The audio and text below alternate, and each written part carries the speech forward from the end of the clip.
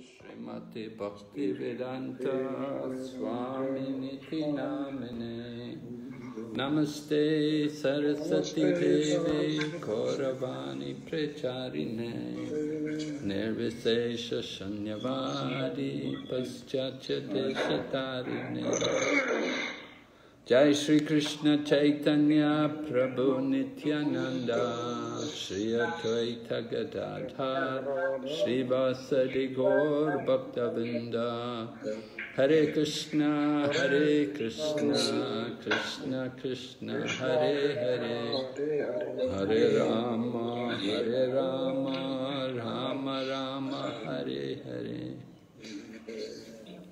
So welcome everyone to our second session.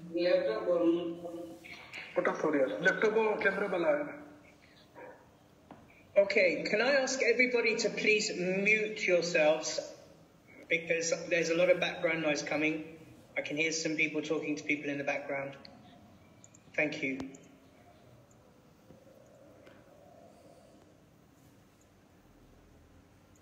So, can I begin? Yeah, I think you can begin, Marsh. There's still a few people missing, but I think we should start because otherwise we start to run a bit late. Right. Okay, so now this morning this is our second session on the Nectar of Instruction at the level of Bhakti Shastri. I want to continue from where we left off. We had not completed the first section, which we were discussing, right? I'm just going to share the screen.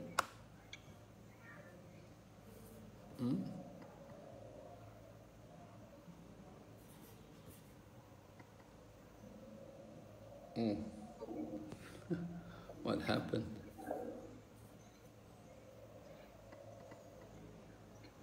Yes, we can see that now. Okay. Good.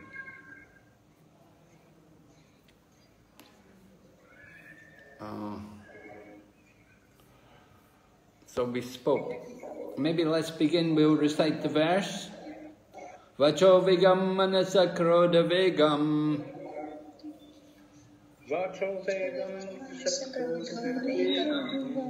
Jiva Vigam Udaropasta Vigam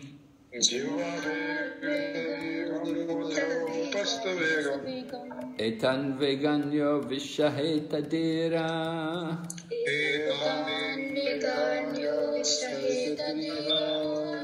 Sarvam Apimam Prativim Shashishyat.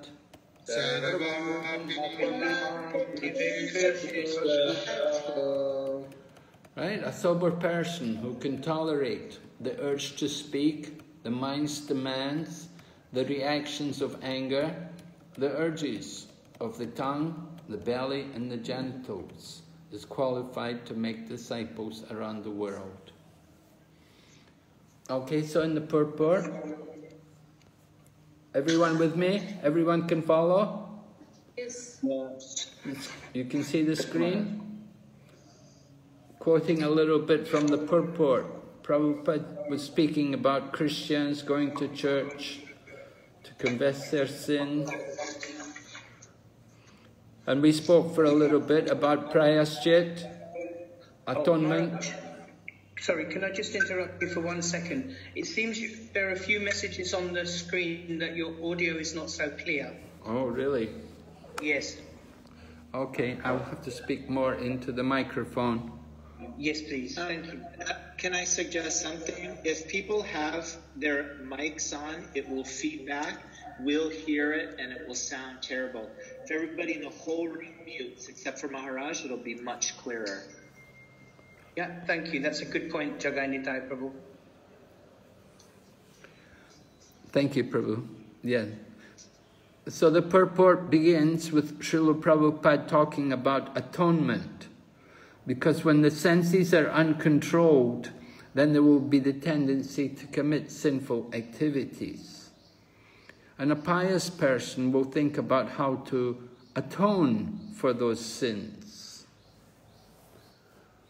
So in the purport, Srila Prabhupada discusses how there various processes by which one could perform atonement. And he explains about coming to real knowledge and how there's a standard process, right? Mentioned, tapasya brahmacharyena samena cha damena cha, right? One should practice these kind of things. Do austerity and practice celibacy and different ways of controlling the mind and senses by way of atonement. But the actual atonement is to come to the platform of real knowledge, and the best process of atonement is to actually come to Krishna consciousness, if we can awaken our Krishna consciousness. Just to read here from the purport, one can be gradually elevated to the standard of real knowledge or Krishna consciousness by practicing austerity and celibacy, brahmacharya, by controlling the mind, by controlling the senses, by giving up one's possessions in charity, by being avowedly truthful, and by keeping clean, and by practicing yoga asanas. So all of these different things help one to come to the platform of real knowledge, by means of purification. But then Srila Prabhupada adds, however, if one is fortunate enough to get the association of a pure devotee, he can easily surpass all the practices for controlling the mind by the mystic yoga process, simply by following the regulative principles of Krishna consciousness, refraining from illicit sex, meat eating, intoxication and gambling, and by engaging in the service of the Supreme Lord under the direction of the bona fide spiritual master. This easy process is being recommended by Srila Rupa Goswami. So Srila Prabhupada brings this discussion on atonement to the conclusion that the best way to practice atonement is simply to have association with a pure devotee. In other words, to come to Krishna consciousness and learn how to serve under a pure devotee, under the direction of a spiritual master. Simply by coming to Krishna consciousness, then we will naturally follow these regulative principles. We will naturally practice these different other things which people are doing. Krishna consciousness is the ultimate process of purification. All right, so then we have a quote here from Srila Bhaktivinoda Thakur, which is taken from his commentary on Upadeshamrita. Devotees are intent on yukta vairagya, and thus they remain aloof from dry renunciation. Therefore, the regulation to abandon all contact with the sense objects does not pertain to them. So, would someone like to tell me how they understand this term, yukta vairagya? Do we have some hands up? Krishna Keshav Prabhu? Sorry, Krishna Vijay would like to respond to that, Maharaj. Okay. Yukta vairagya means, like Mayavad, they want to renounce their senses, but instead of that, engaging the service, sense in the service of the Lord. That is a real renunciation. So yukta vairagya means what? Engaging the senses in the service of the Lord. All right. So yukta vairagya is giving up activities which are not in relation to Krishna, but accepting whatever is favorable for Krishna, right? Yukta vairagya. Yukta means in relation to Krishna. So our vairagya should be in relation to Krishna. Can you give us an example, Prabhu, of yukta vairagya?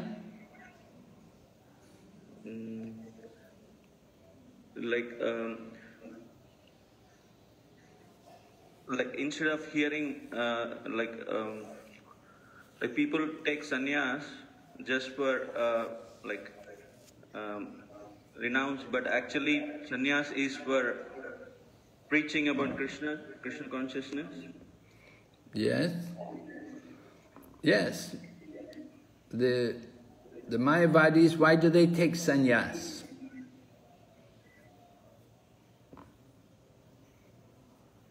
Why does a Mayavadi take sannyas? Because Mayavadi thinking they themselves want to they themselves like think that they want to actually they think that they want to do some certain thing, they want to renounce. It's not that Krishna wants, it's not the scripture wants. Why do they want to renounce? Because they think this whole whatever is in this material world, everything is false. Right, that's the answer, right. They say this world is unreal, right? They say, Brahman Satyam Jagat Mithya. The world, only the Brahman is real, and this world is all illusion, all false. So they take sannyas to give up the world. But a Vaishnava takes sannyas for what purpose? To preach Krishna consciousness. To use everything in the service of Krishna.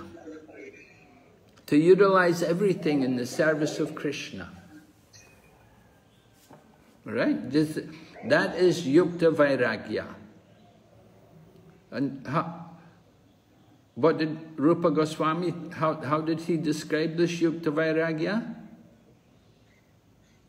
You know the verse?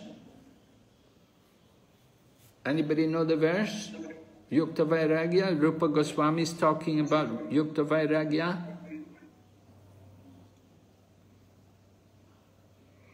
Nirbandha Krishna Sambandhe Yukta Vairagya Uchate. Right. Actual renunciation is in relation to Krishna. To utilize everything in the service of Krishna. Just like we are utilizing this Zoom application in the service of Krishna. Now the person who designed this technology, they were not thinking of service to Krishna, but the devotees, they think of service to Krishna and they think how to use it in the service of Krishna. And Prabhupada encouraged us like that we could use technology for the service of Krishna. And Prabhupada often gave the example about the microphone and his dictaphone, how he's using it all in the service of Krishna. But dry renunciation. Someone can tell me more about dry renunciation? Give some examples. Hareshvari Madhvi Mataji. Hare Krishna Maharaj. So the dry renunciation means like Mayavadi sannyasis, they renounce from things like money and all, thinking that they will, it is a Maya, but we should not touch money. But what Prabhupada taught us is like we should use whatever we have, including money and everything, in Krishna's service. Yes, very good. Nice example. Someone else like to contribute more about dry renunciation?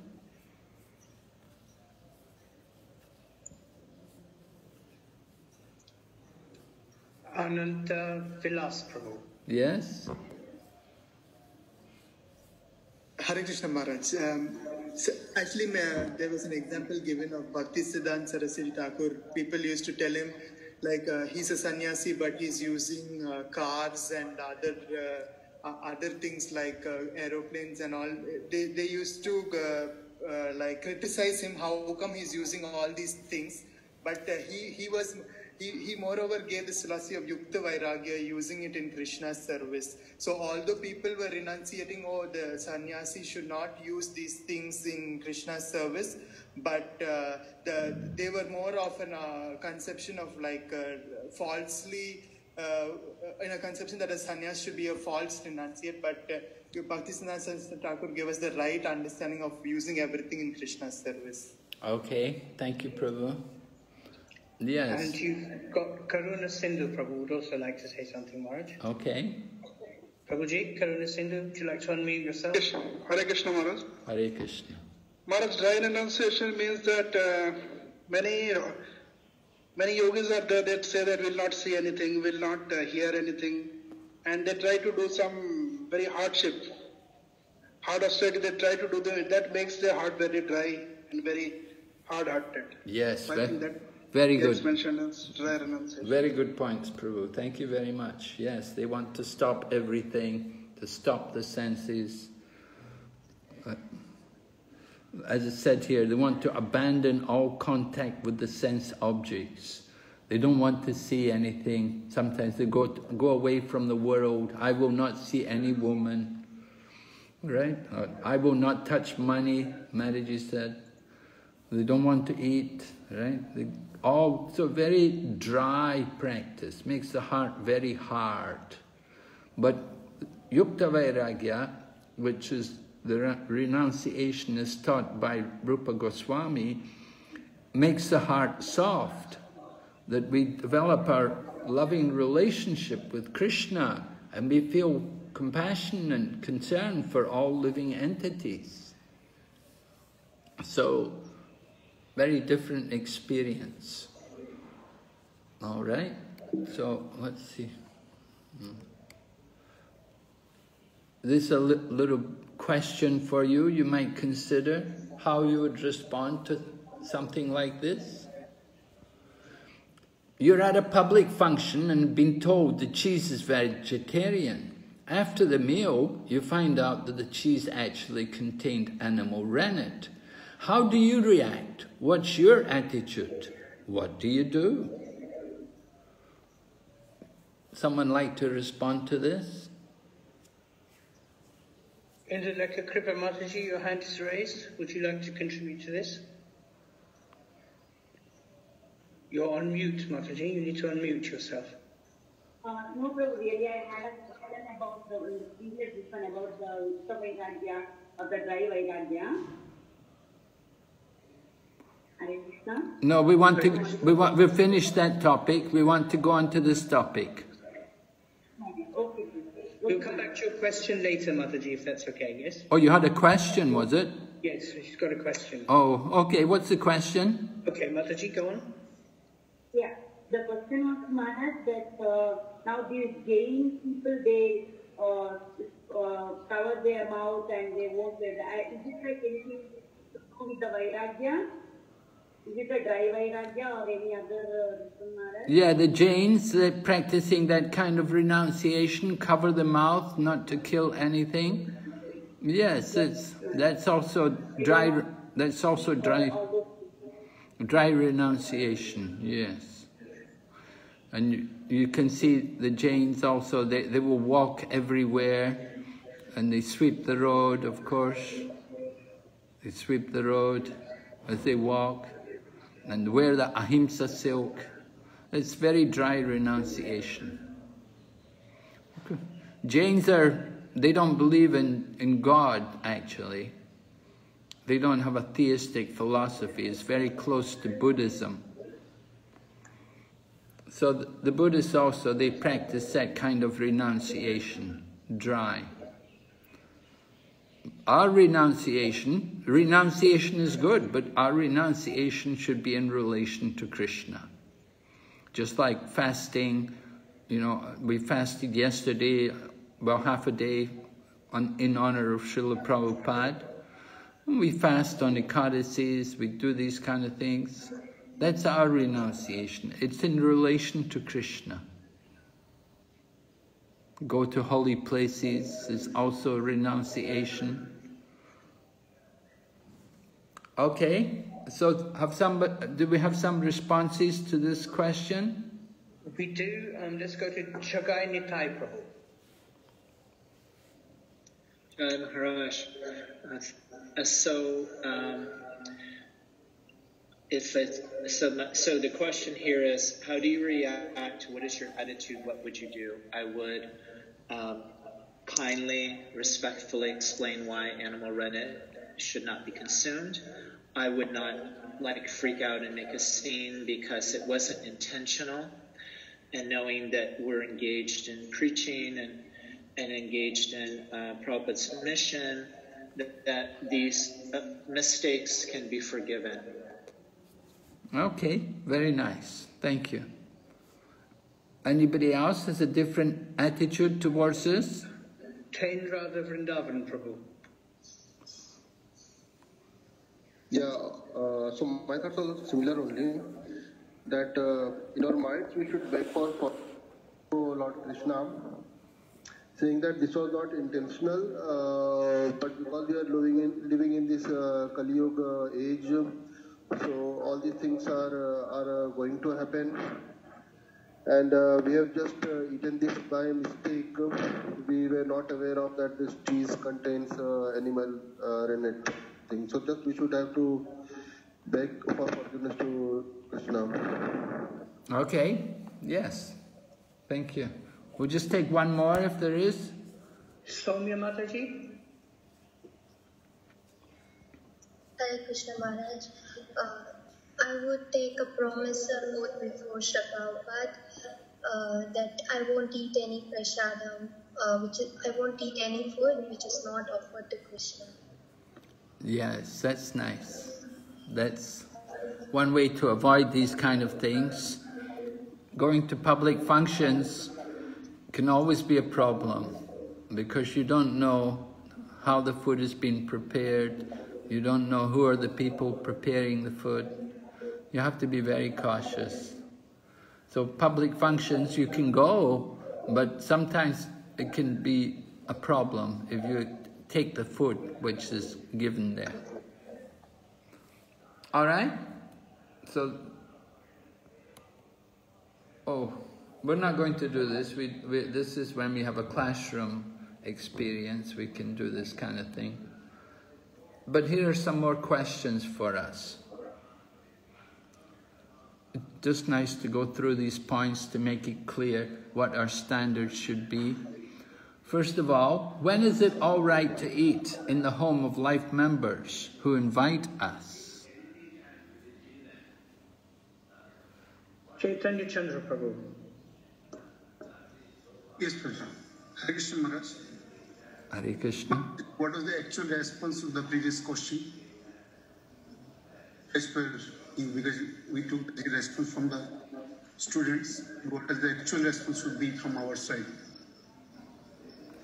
Well, it will vary according to the individual. The main thing is we should not get angry, right? We made the mistake by eating at the public function. That in itself is dangerous. I explained. You go to a public function, you should be very careful. Usually it's better not to eat at public functions. Then you simply say, I'm sorry, I don't eat out. I have a special diet and I only eat my own food. Or, explain to the people nicely. And if we eat something and you find out later it's got rennet in it, it's our own fault. We have to admit the guilt on our part that we should be more cautious. Certainly when you see cheese, you can immediately be doubtful about it. Some doubts about it. It's not, if you get some paneer, that's different. But if you get some processed cheese, then you don't know what's in it. You should be very cautious.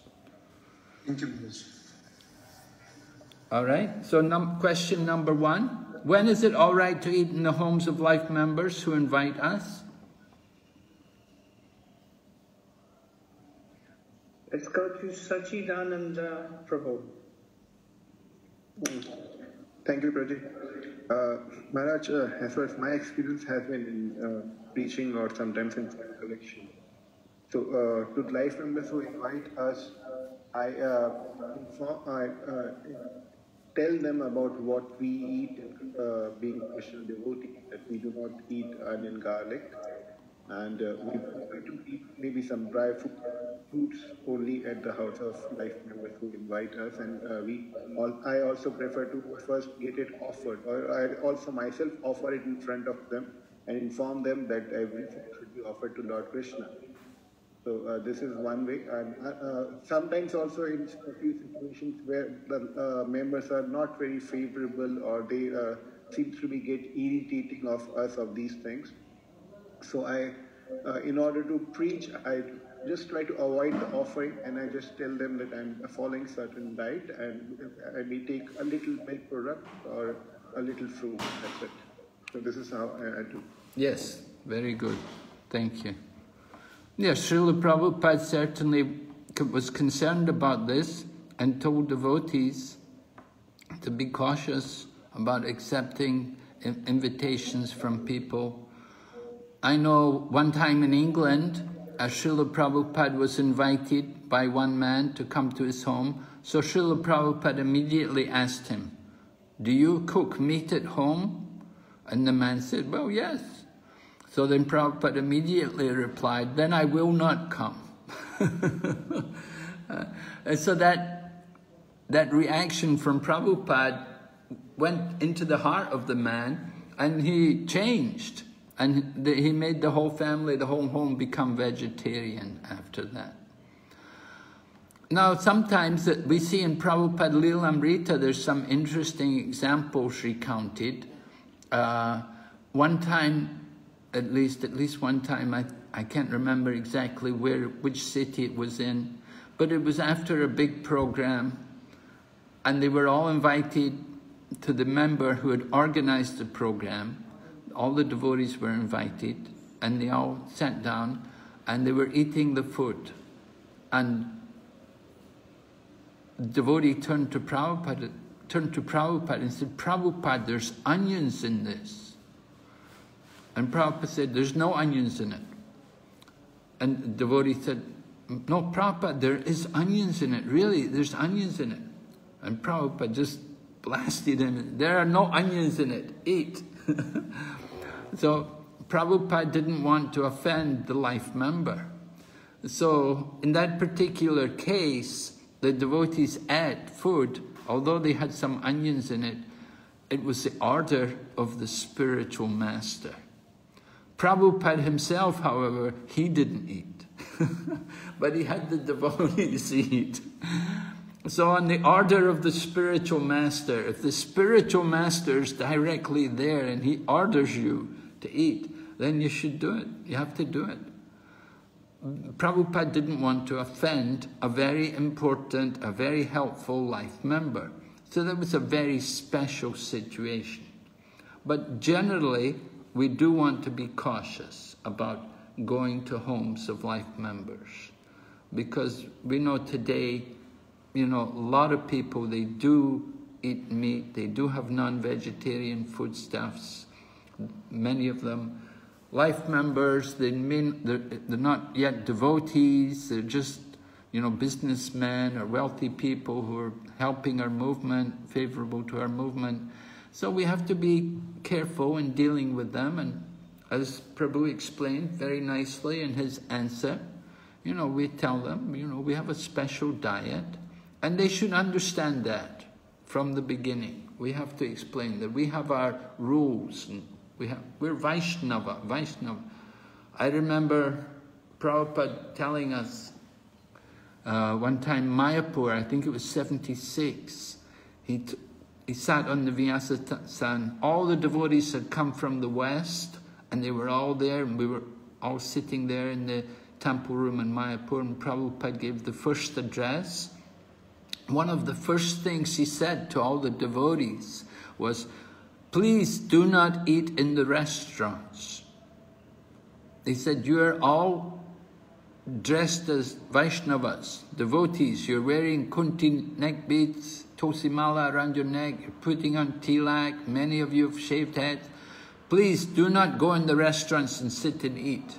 This is not the business of Vaishnavas. And it was amazing because so many devotees had come to India with the intention of doing that. They were thinking, I'm going to go in the restaurants and check out everything. I want to see what they cook and what they... And Prabhupada also mentions about not going to sweet shops also. So, you know, Prabhupada has very clear standards what he expected for the devotees. So we apply these standards also in the homes of life members. They invite us, very nice, but they have to understand we have our rules. So as Prabhu said, dry fruit, uncut fruit, that's better. That's the best. That's what we should be taking. If they're not yet devotees, we don't know. Otherwise, we bring the food ourselves from the temple. That can also be done. Is it clear? First question? Yes, Maharaj. Yes. Okay, we'll go ahead. Second one. How important is it not to eat food cooked by karmis? Someone can respond? Prabhu? Yes, Prabhu. Yes, Maharaj. It is very, very important because if we take food from karmic, it explains that it can contaminate ourselves, especially our sadhana, and also some karmic reaction we can suffer about that. Hare Krishna. Thank you, Prabhu. Yes, right. Even what to speak of food, you take money from karmis, you can also get, it's also going to pollute our minds. You have to be very careful. So certainly food cooked by karmis, particularly grains, Srila Prabhupada said, people like to give grains to the devotees because they're giving their karma. They're getting rid of their karma by giving us food grains, by giving us food. So we should be very careful taking food cooked by karmis. I think that's quite clear to everyone. Any questions on that? Number 2? Yes. Yes? Yes, Maharaj. Hare Krishna. Hare Krishna. Maharaj, as you mentioned, you should not take money and food grains also, not cooked food. But as you take some donations from karmis or someone gives some rice and some other stuff. So how to... We take some uncooked rice, you mean? Yeah, Maharaj. Yes, Maharaj.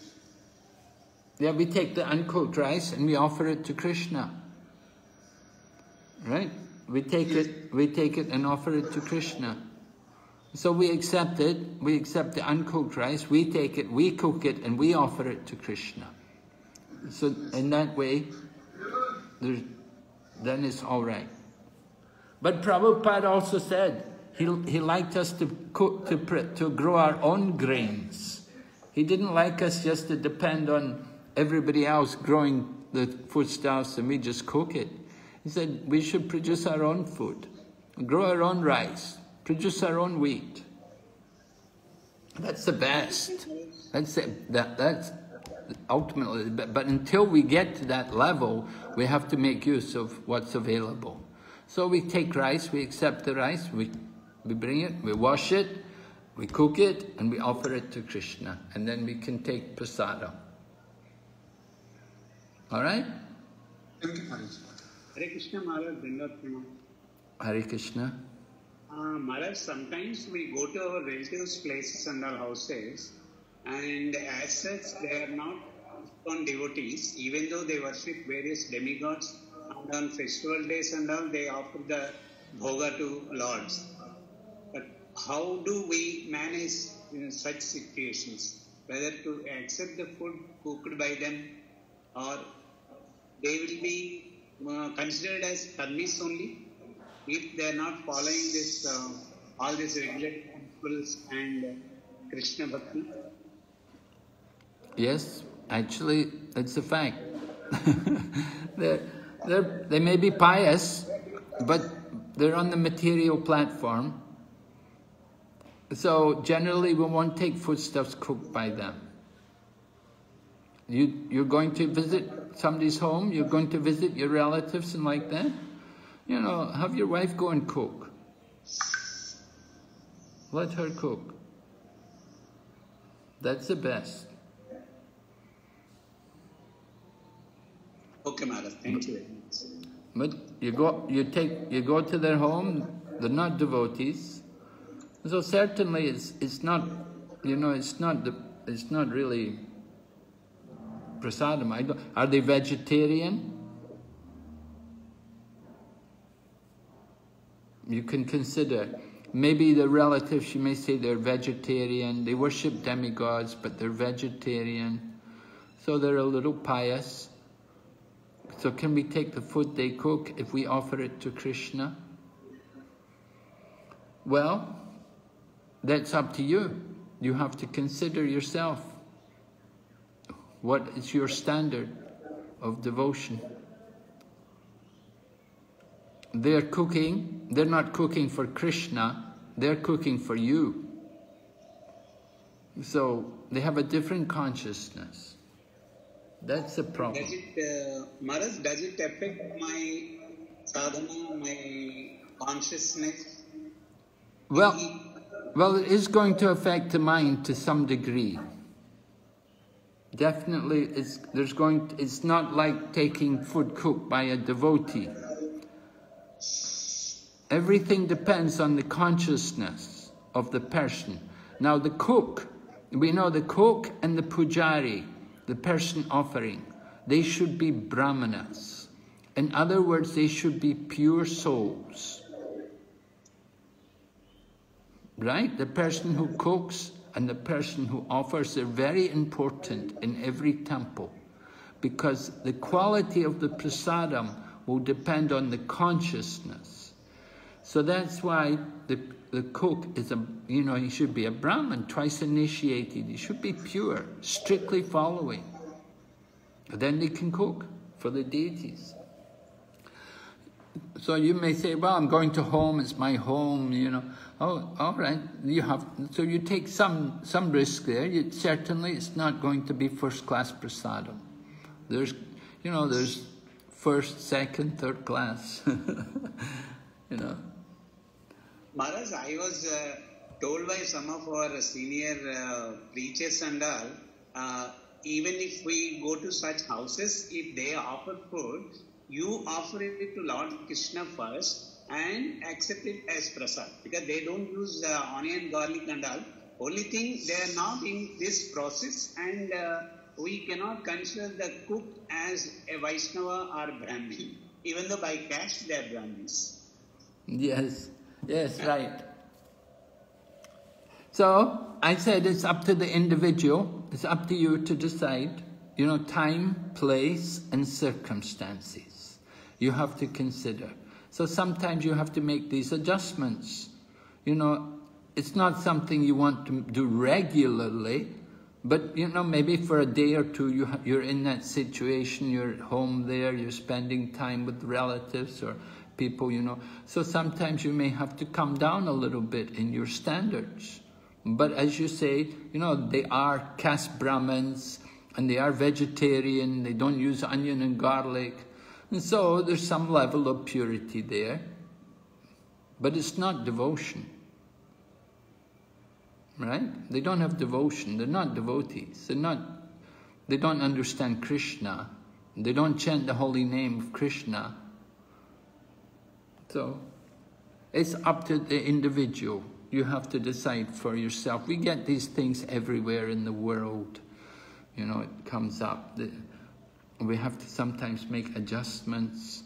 So Srila Prabhupada, when he was traveling, sometimes he's traveling on the train, he would purchase things cooked on the railway platform. Sometimes he'd send a devotee, go and purchase something from the railway platform. Time, place and circumstances. Important thing, you know, generally, you know, if you're traveling, like Prabhupada was traveling, he was traveling for preaching. So the preaching is the important thing. You know, some little bit lower standard about the prasadam, that may be there, but the important thing is the preaching, and that makes up for it. Thank you very much, Maharaj. Thank you so much, sir. So number 3, when can we eat food cooked by machines?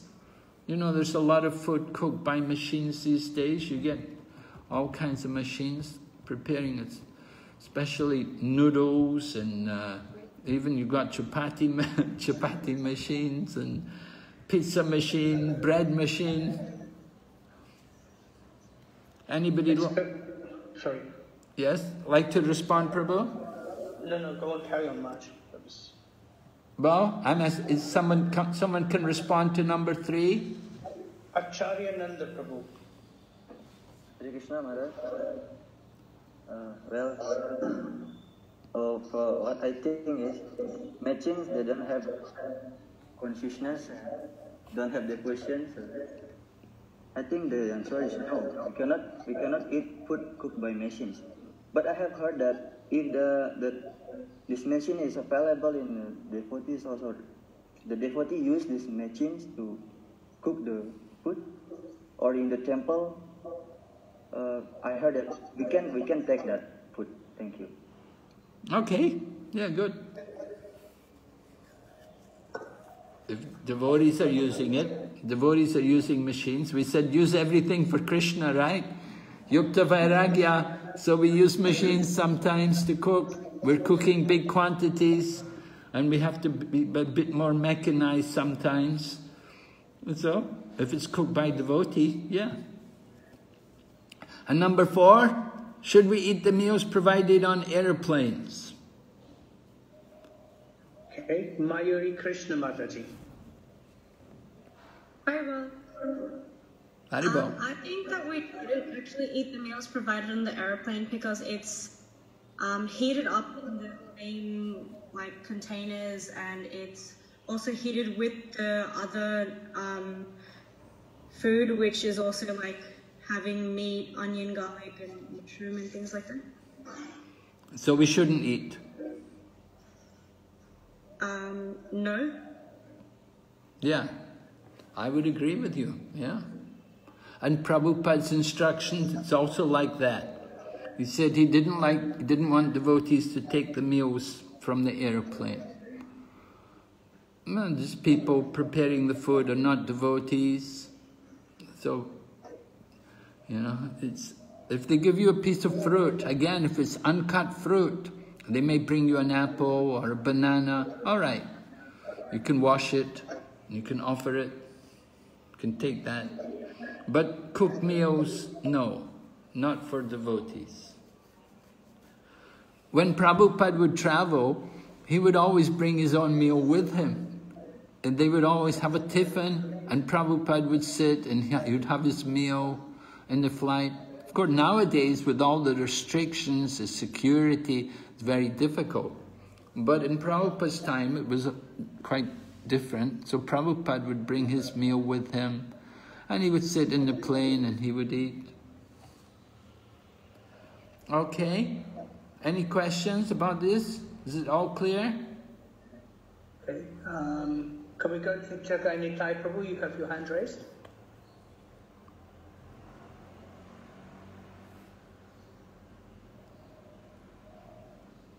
Sorry, that was not intentional.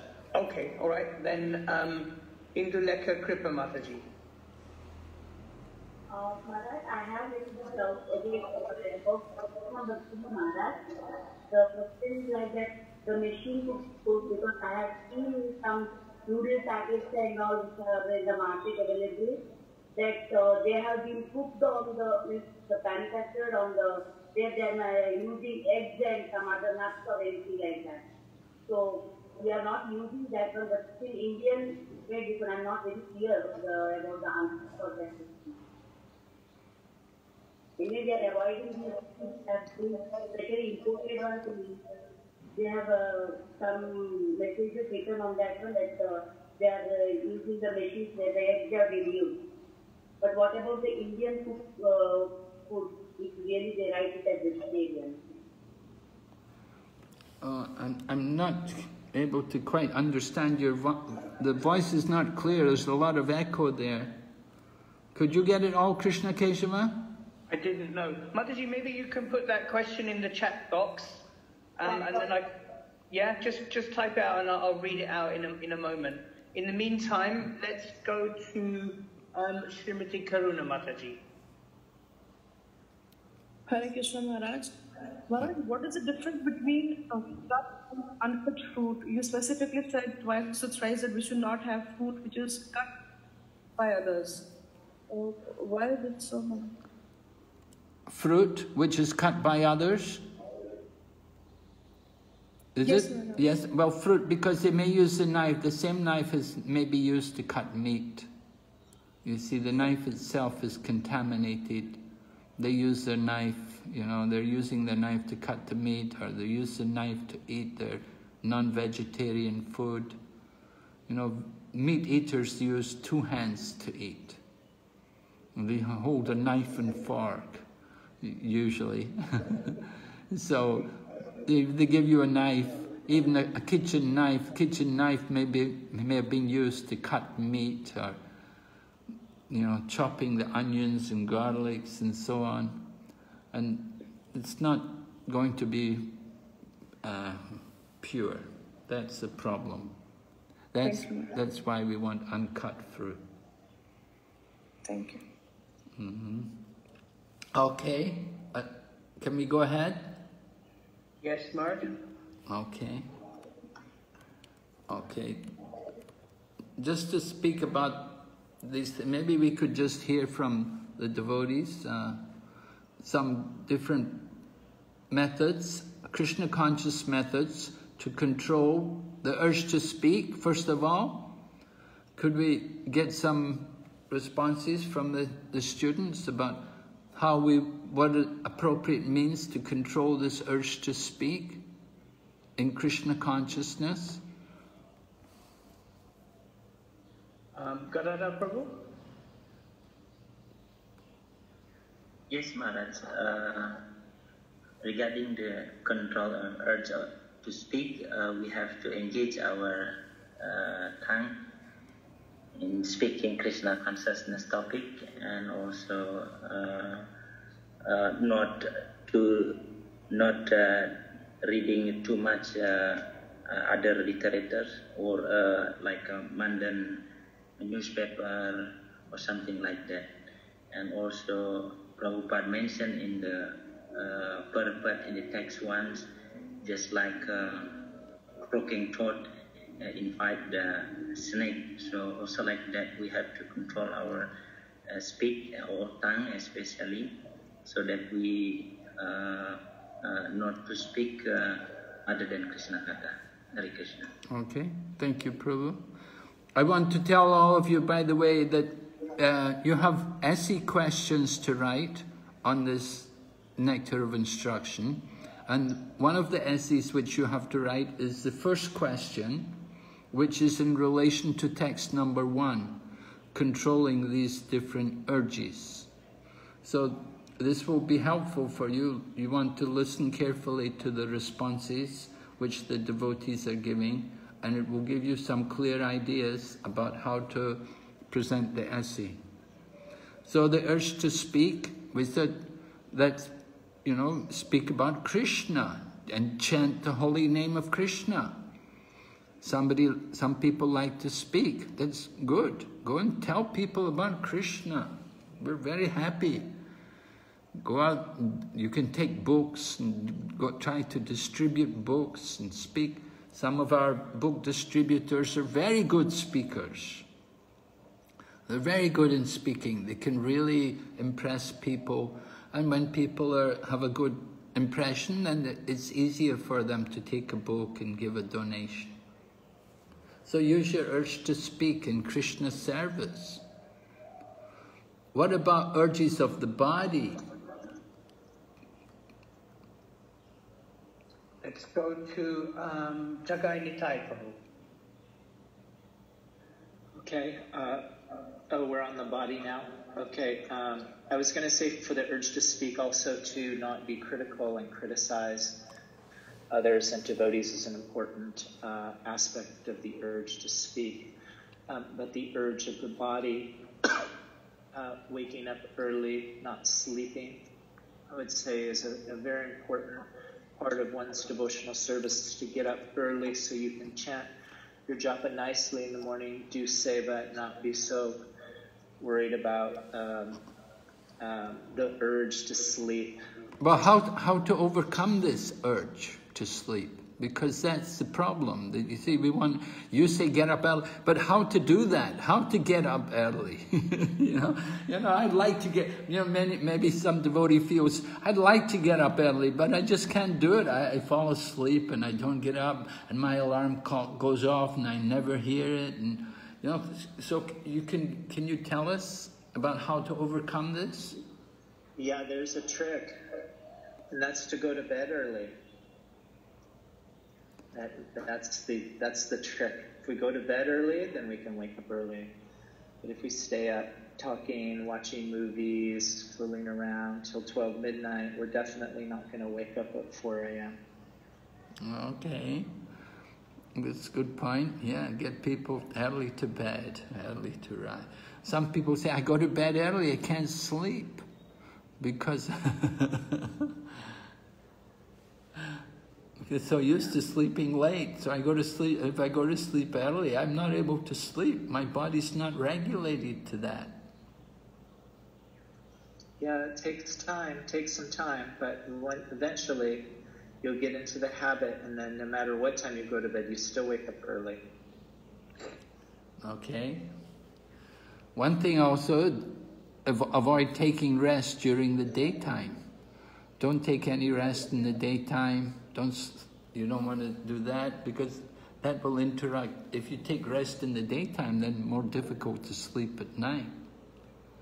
So try to avoid these things. How to avoid taking rest in the daytime? Keep yourself busy. Get a lot of things to do. Go out. Don't sit around. You sit around and you get lazy. So try to keep ourselves always busy in the service of Krishna. So many things to be done. You don't have anything to do? Make giwiks for the temple. They always need giwiks. Make some giwiks, or go and polish the arctic paraphernalia, or go and make the flower garlands for the deities. There are many things, many services need to be done. We have to keep ourselves busy in Krishna's service, and that way we won't have the urges of the senses for gratification. Okay, mind's demands. Let's go to Damodar Dinapavana, Prabhu. Hare Krishna Maharaj.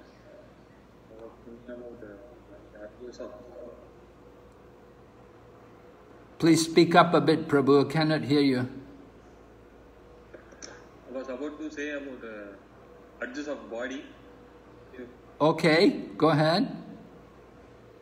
I heard in a lecture, Prabhupada was saying that you should eat half of stomach. The balance 25% should be filled with water, and balance 25% of our stomach should be empty. This will make our conscious move, and we can wake up early in the morning, as mentioned by Srila Prabhupada in a lecture. Okay. So this will help our. All right. So you're saying be careful. We should drink. When do you drink the water? After the meal? Before the meal, half an hour before the meal. Half an hour before the meal. Yes, Maharaj. Okay, that's good advice, right?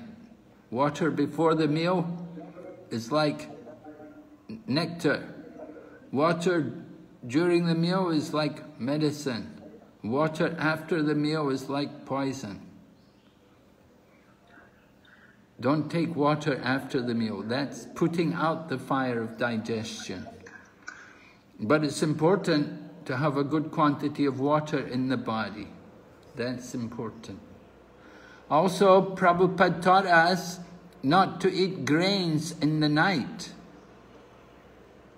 When I joined the movement, I was told no grains after 4 o'clock.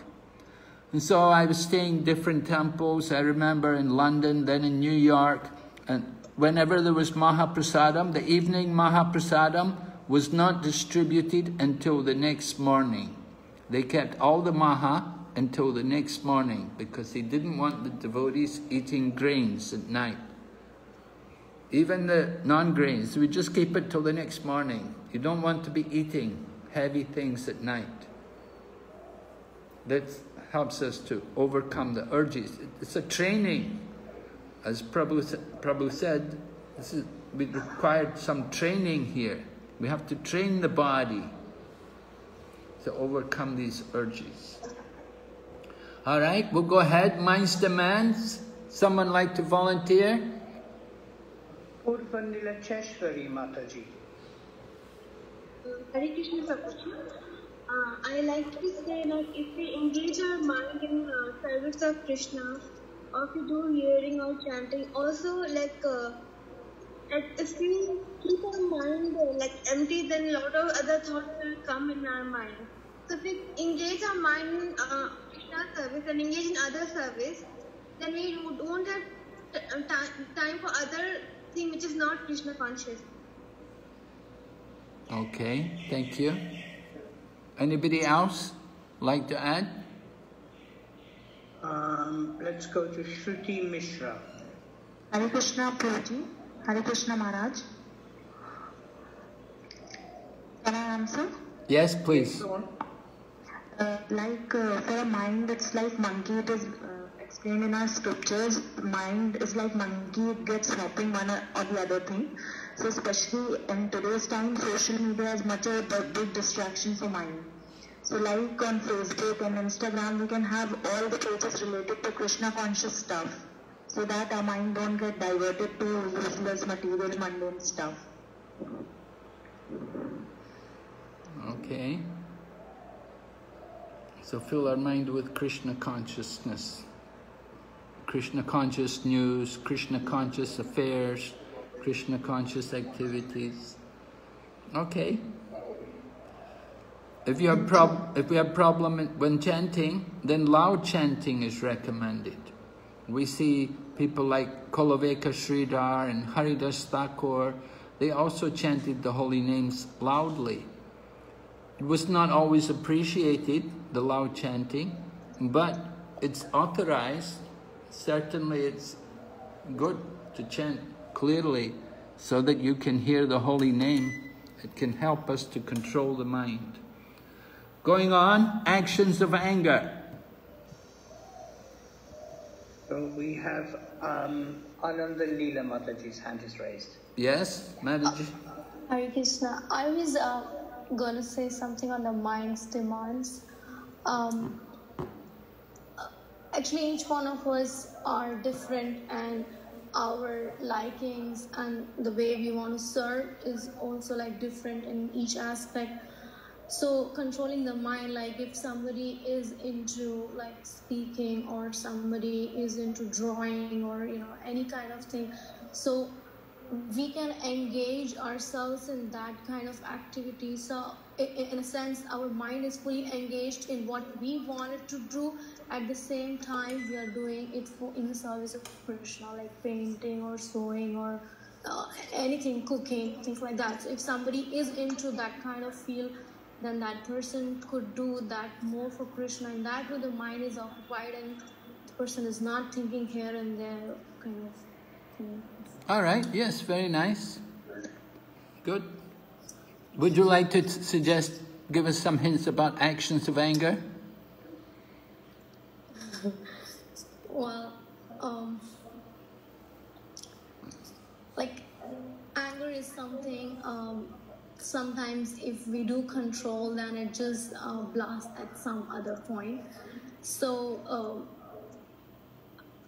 I personally feel that controlling the anger would be when we do get anger or in any situation, the best solution is to actually chant Hare Krishna Maha Mantra. It may sound little hard or fanatic at times, but eventually the process works. It does work. Okay, so very good. Yeah, I agree with you. Chanting the Hare Krishna mantra is a very good way to help us to release our anger. Take shelter of the holy name of Krishna. Okay, good. Anybody else like to offer something on the actions of anger? Let's go to somebody who hasn't spoken before. Raja Vidya Prabhu and Nalini Mataji. Hare Krishna Maharaj, please accept my message. We have few years back, there was a who was teaching us on how to control the actions of anger. The first thing what he had told, when we are angry, probably we do not be coming in the mind of chanting the holy name. Best thing is to walk away, first deep breath, walk away, cool down yourself, chant, and then the actions can be controlled that way. Okay. Yes, nice. That's a good way. Yeah. If you're at home and something makes you angry, go out. Go out for a walk. Calm down, right? That's one way to do it. Yeah. Go out and of course take your japa bag with you and chant the holy name. Take shelter of the holy name. Okay. So we'll go ahead here. Just to show the objectives, what we've covered in the first lesson, we gave the overview of Upadeshamrita. Right? As we go through it, we'll continue to update you on the progress of Upadeshamrita. The purpose of Upadeshamrita, remember, become pure Vaishnavas, become Goswamis, make our life successful. Personal application. Study of Upadeshamrita could help to improve our attitude in Krishna consciousness. Definitely. The attitude, remember, very important.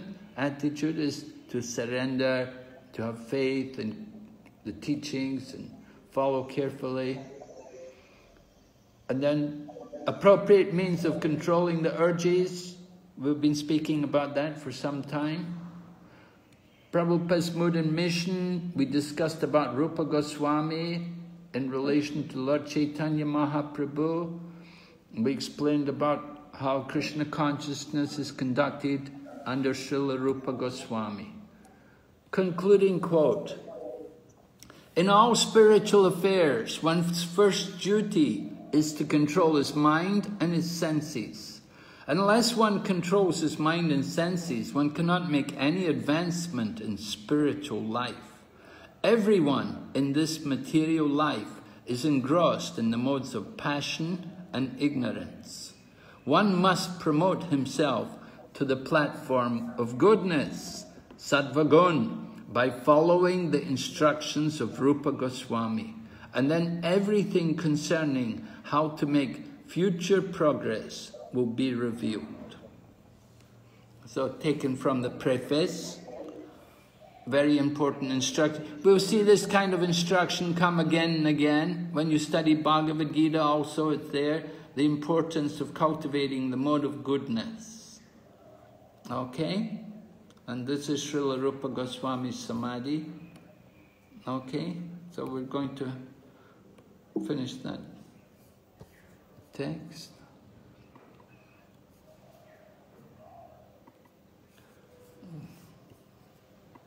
So Maharaj, will you take a couple of questions? Yes. Which have come up on my screen. First is from Indulekha Kripa Mataji, who's asking, foods made by machines, like imported noodles, pasta, etc., sometimes contain traces of eggs. But what about these things made in India, which are marked as vegetarian? Can we use them? Well, again, it's going to depend on the individual. time, the place, and the circumstances. How important is it that you need to use it? How urgent is it? You know, you have to consider for yourself. We have to make these decisions on our own, and you know, we can't make it a hard and fast rule. No, you cannot do this. No, you cannot do that. Everything has to, you know, you have to be intelligent and consider, is this the right thing to do? Is there any other alternative? Is it very important that I use these ingredients? All right. I don't know if it's marked vegetarian, should be all right. What is it? What kind of thing is it? Haribol? It's Haribol. It's things like noodles or pasta that you buy in local shops in India. They have a little green dot. So that indicates that the product is vegetarian, and there's not supposed to be any traces of any egg or meat products or fish products in, you know, in the actual product. Oh. Okay. So generally, I would think it's okay to use, yeah. We can buy these products quite a lot here, for example, in Mayapur, in the local shops. And they are used, you know, from time to time by devotees here. Sometimes devotees have children here, you know, and they need, the devotees are working during the day and they need to get back at lunchtime and cook something quickly. So they may use the pasta that's available here. We don't make pasta locally here, so, you know, stuff like this sometimes has to be used. But I think you're right. I think we have to use our best judgment. It's a judgment call, isn't it? Yeah. According to the circumstance. Yeah, I mean, definitely Italians, they would need their pasta, you know? Yeah, and there's a lot here, for example, in the Dham. A lot of Italian people here, so...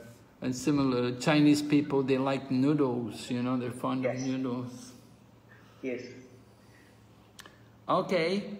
Then I've got one more question, if that's all right. Yes. And that is, Sachidananda Vishvambara Prabhu would like to know whether the consciousness of the one cutting fruit, for example, as you mentioned, on an aeroplane or somewhere, gets transferred to the fruit as well. The one cutting the fruit? Yes. Well,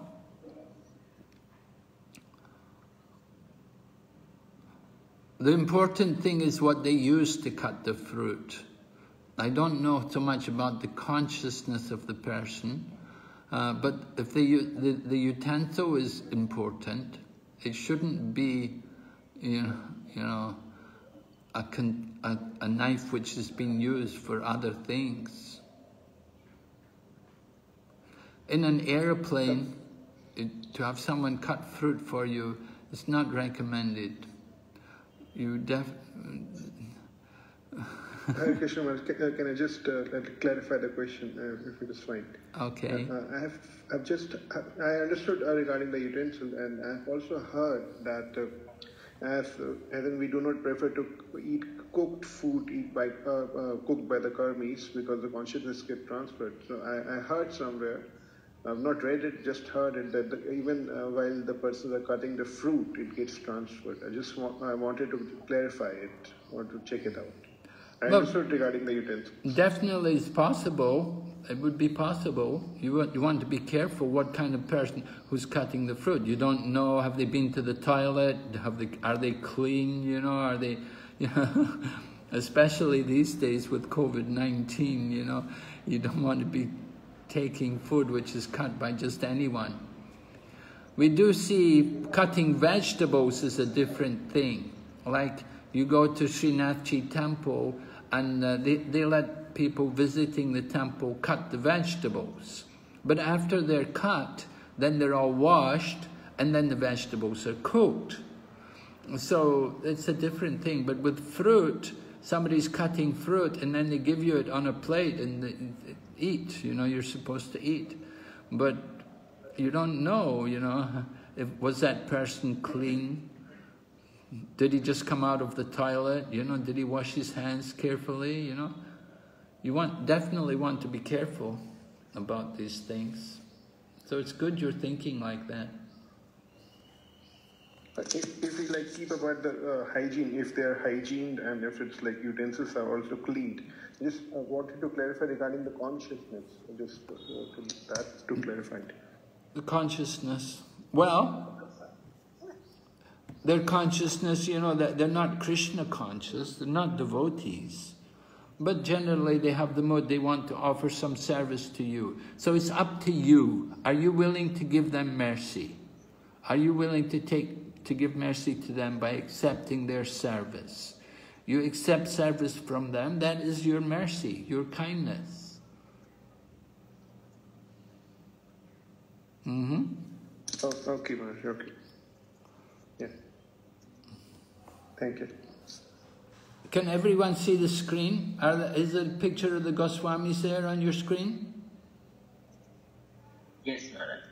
Yes, Maharaj. Oh, okay, good. Okay. So, going on to lesson 2, we're going to speak on the unfavorable and the favorable activities, right? Now, text 1 describes these different urges. Text 2 is going to describe the unfavorable. What happens when these urges are not controlled? And, oh, okay, we're not going to, we don't need revision. First verse. Oh, here, we can read this quote. Nice quote here from Radha Raman Goswami. He says, in the beginning stage of the practice of bhakti, the material proclivity is prominent in the hearts of the sadhakas. Therefore, they are unable to subdue the 6 overwhelming passions described in the first verse. Consequently, in this condition, many tendencies that are very harmful to bhakti develop in the hearts of the sadhakas. In this verse, those injurious tendencies are being described for the benefit of the sadhaka. Sadhaka means practitioner, right? Somebody who is engaged in the practice of bhakti yoga. So he's just describing, just as I mentioned, that when the urges are not controlled, then we develop these different tendencies, which we're going to hear, 6 unfavorable attitudes or activities which develop due to the urges which are there. Okay, so here's the verse. Let's look at it. Atyahara prayasascha Prajogpo niyamagraha Jana sangascha loyam cha Shadbir bhaktir vinashati.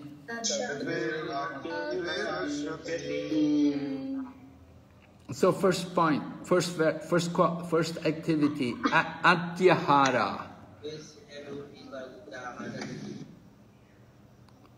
Atyahara comes due to the urges of the body, it could be due to the tongue, it could be due to the mind, right? But atyahara, Prabhupada describes here, overeating or over-collecting, too much collecting. You know, we all have this tendency in this modern consumer society. We collect things.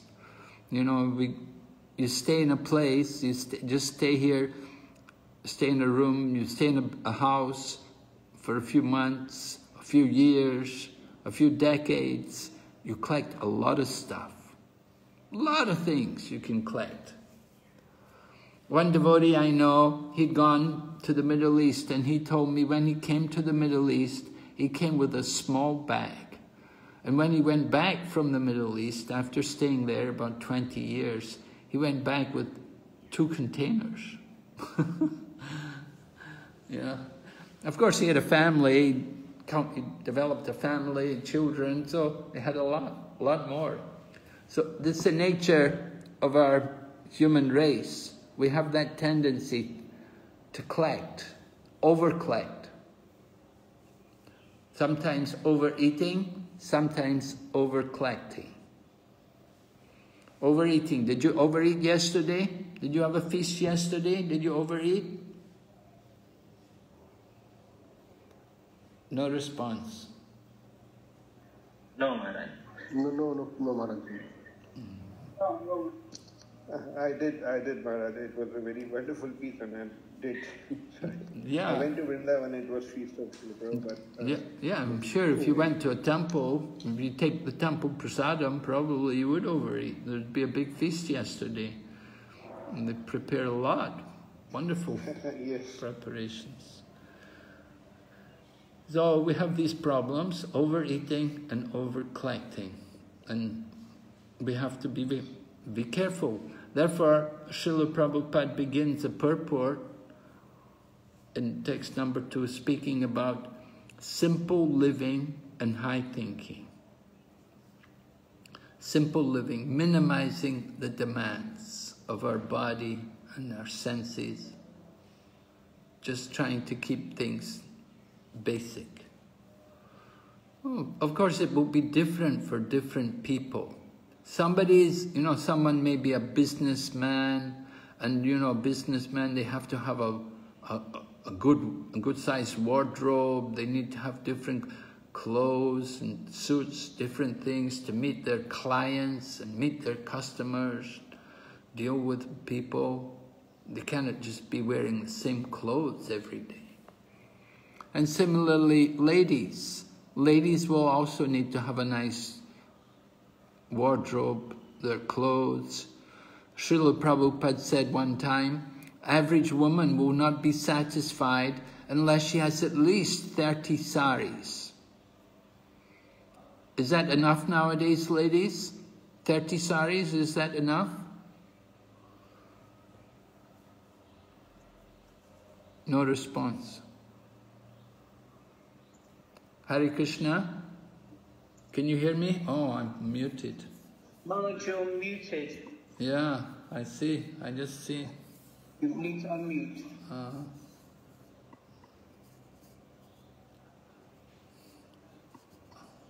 What happened to my cursor? Maharaj, you're muted. We can't hear you. Okay. That's better. Thank you. I couldn't get my cursor. You were saying that about wardrobes and many saris, so we lost you at that point. Okay, so average lady needs about 30 saris, Srila Prabhupada said. And I was asking, is that enough? Is that sufficient for ladies nowadays? Because the other week when I gave the class, someone said, oh no, 30 is not enough. They need 50 now. So what's it to be? Any response? Any Matajis would like to come back on that one? How many saris do you need? Anantavilas. Yes, Prabhu, it's Radhika Kishori. Radhika Kishori Mataji, sorry, yes, go on. Yes, Hare Krishna Maharaj. I think 30 saris are good enough. Okay, thank you. Thank you. All right. Now, we should notice also the connection between atyahara and prayashash. Atyahara means, over-collecting. We want, nowadays, the consumer society, brand names, we want all these different things. Everyone wants a mobile phone.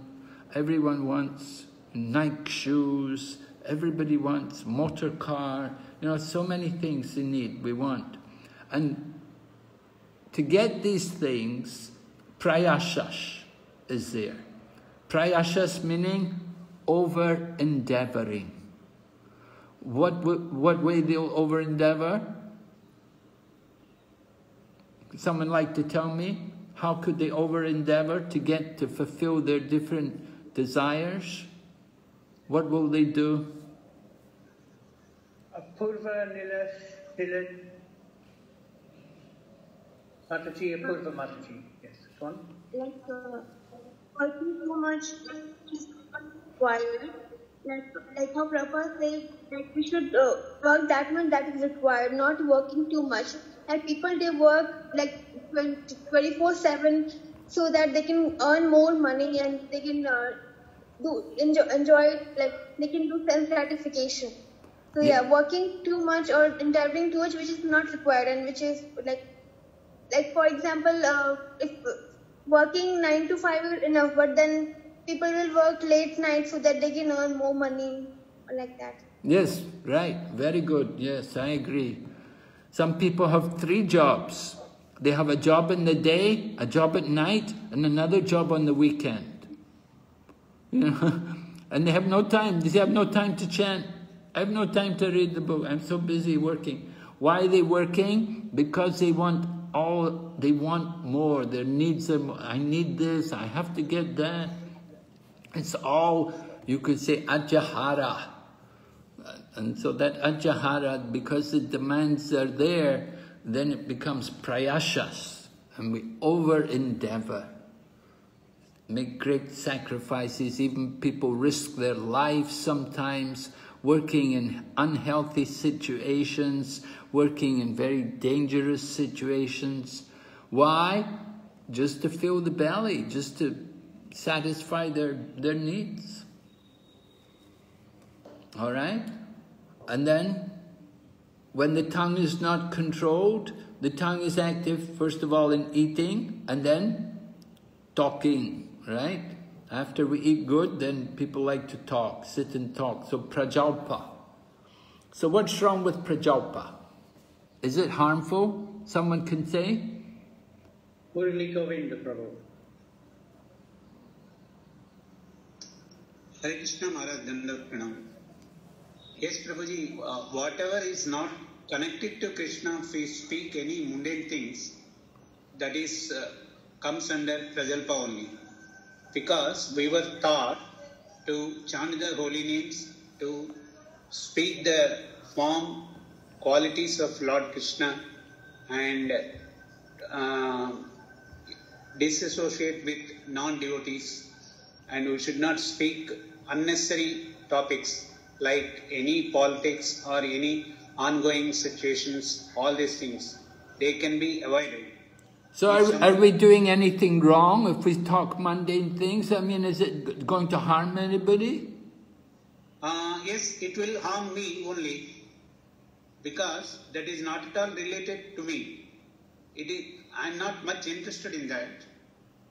If I speak what I get, I don't get any benefit out of that kind of unnecessary talks with anybody. If I can do some productive talk with anybody, like sharing some things about Lord Krishna, devotion, or Prabhupada, or any ISKCON devotees, that will help the other person also, and it helps my consciousness also. Okay. Anybody else like to contribute to this prajalpa, the problems with prajalpa? Indulekha Kripa Mataji.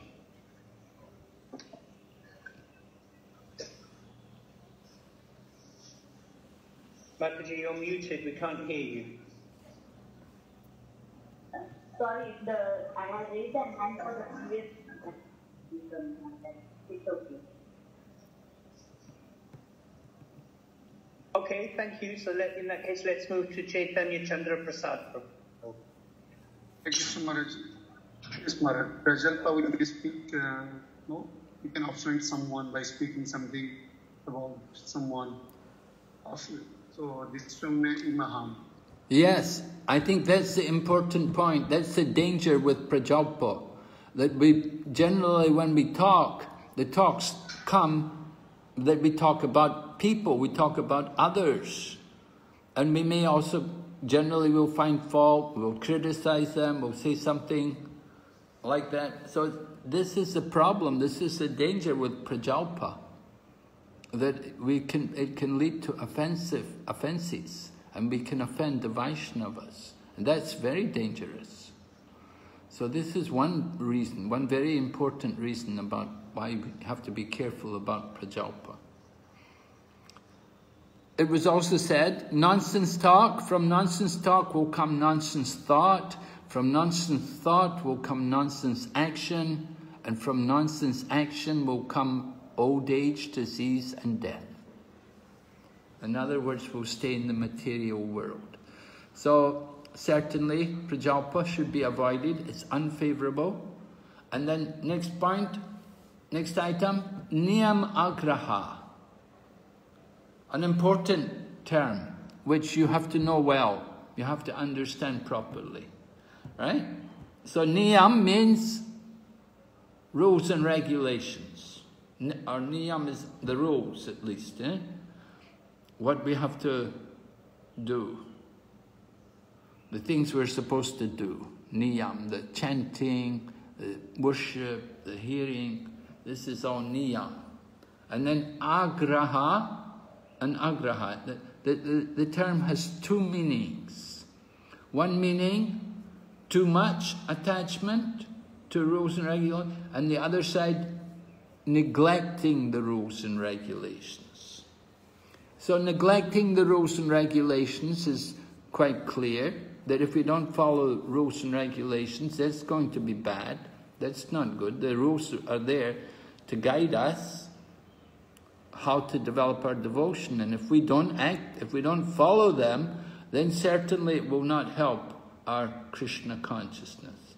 But how is it that if we're too much attached to the rules and regulations, it's going to be a problem? Would someone like to comment on this?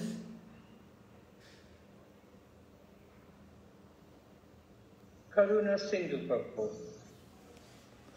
Hare Krishna Maharaj. Niyamagraha. If we are too much attached to the rules and regulations, one reason maybe we want to follow everything very nicely so that whatever material desires we have, that may be fulfilled. Yes. So that is not very favorable for Bhakti, I feel. Right. The tendency we may have. We may follow very nicely so that we can get some material things. Yes, right. That's the point. That we're thinking materially. We're not thinking spiritually. They're following the rules and regulations just for material benefit, to get something. So that kind of following, that's not devotional service. Very good. Go ahead. Janasanga. Association with worldly minded people. Who are these Janasangas? Who are these worldly minded people that we should avoid?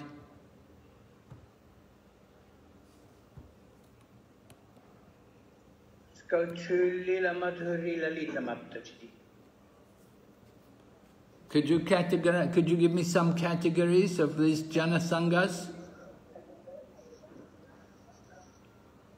Mataji, Lila Madhuri.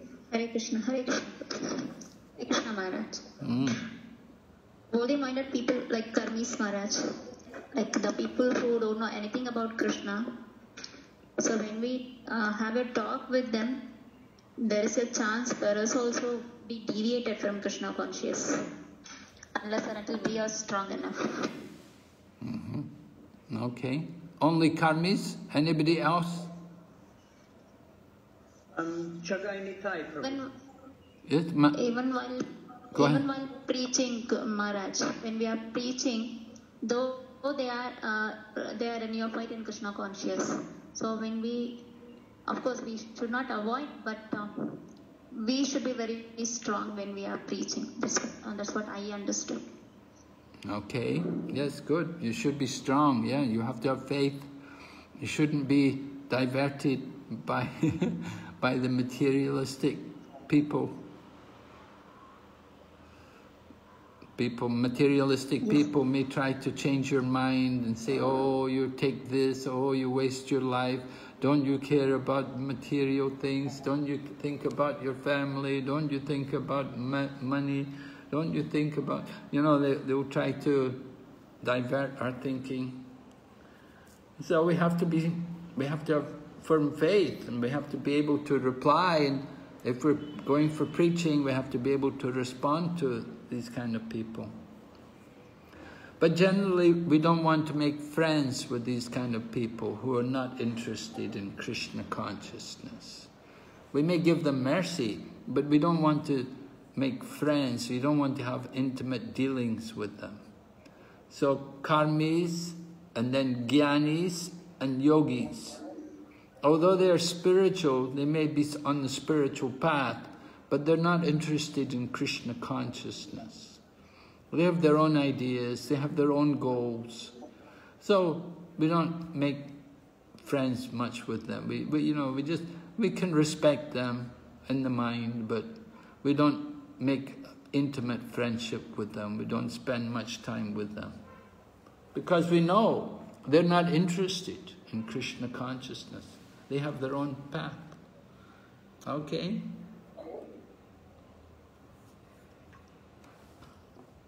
Anybody else like to speak about Jana Sangha?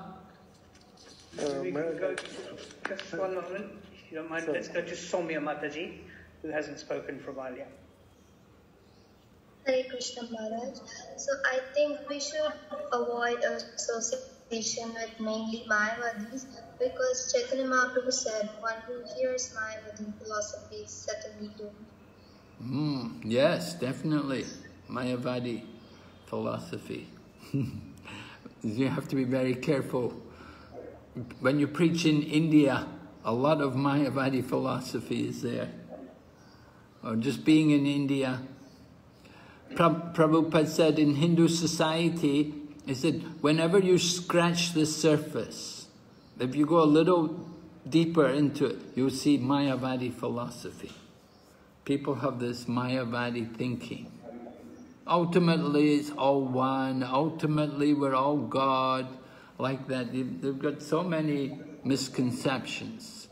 So one has to be very careful in presenting Krishna consciousness.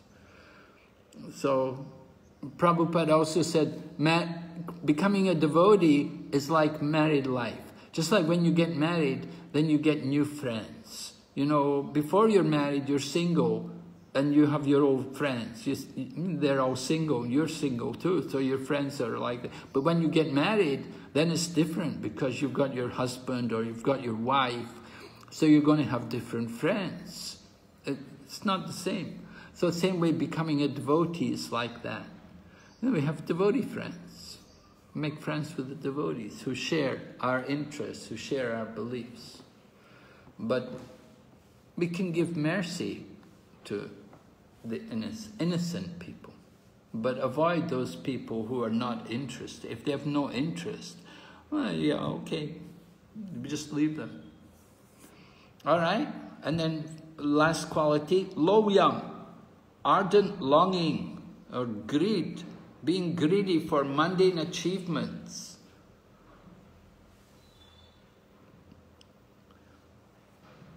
Anybody have that problem? Have you seen this problem with anyone?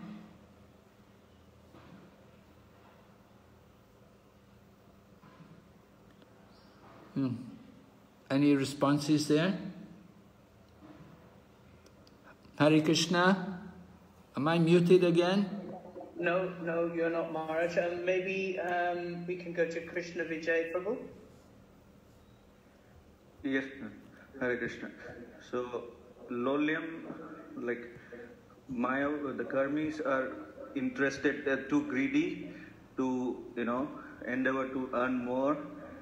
Similarly, the yogis also, they want to merge in the Brahman.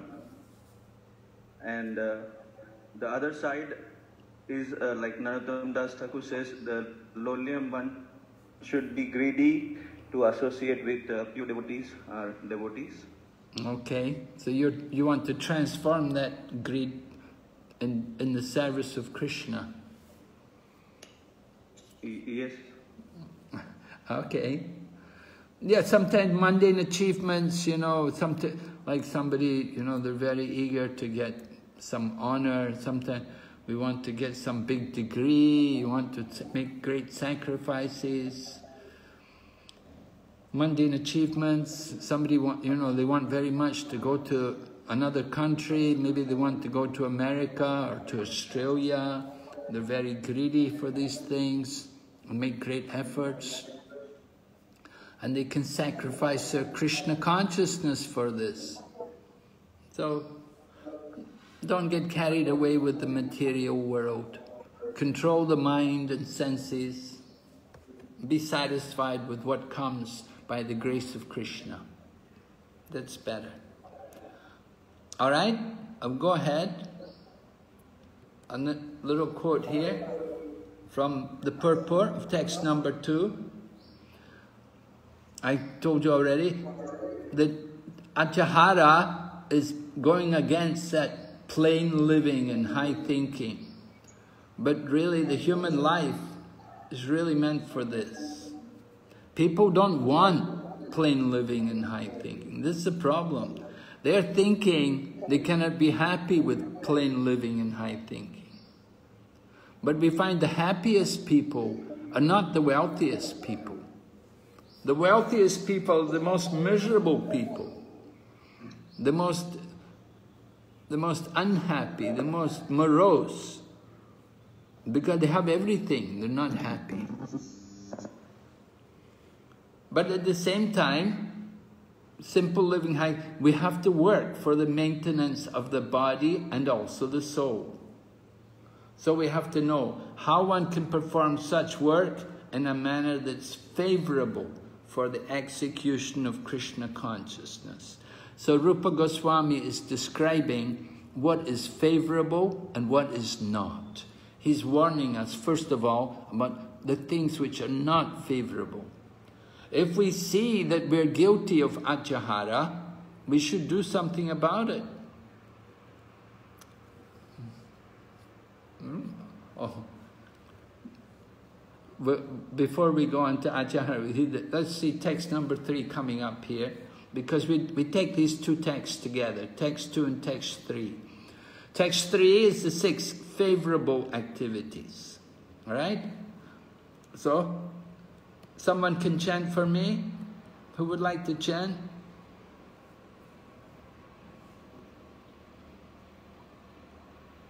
Who's good in chanting?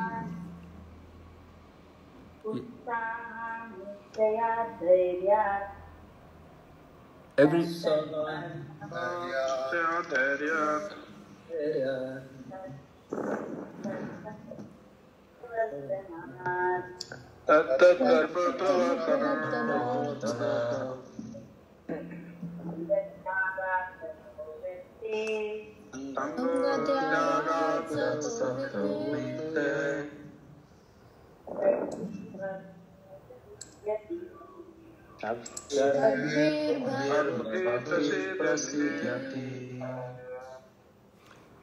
Okay, thank you. So first item, utsahan, enthusiasm.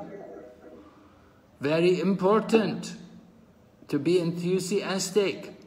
How does Srila Prabhupada describe enthusiasm? From the text? Sachidananda Vishwamba Prabhu?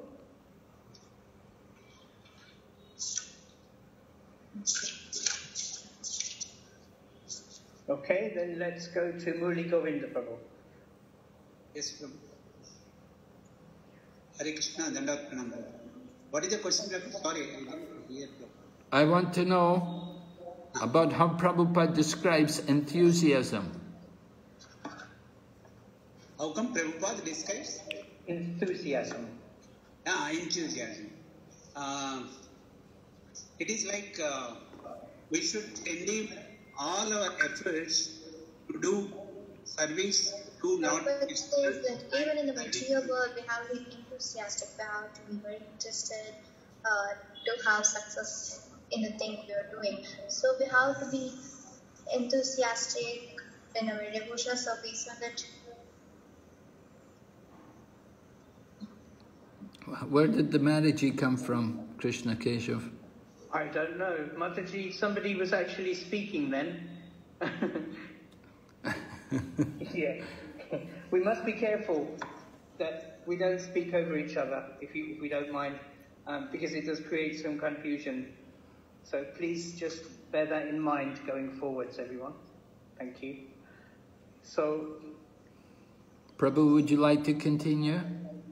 Murli Govinda Prabhu, if you'd like to continue with what you were saying. Sorry, Prabhu.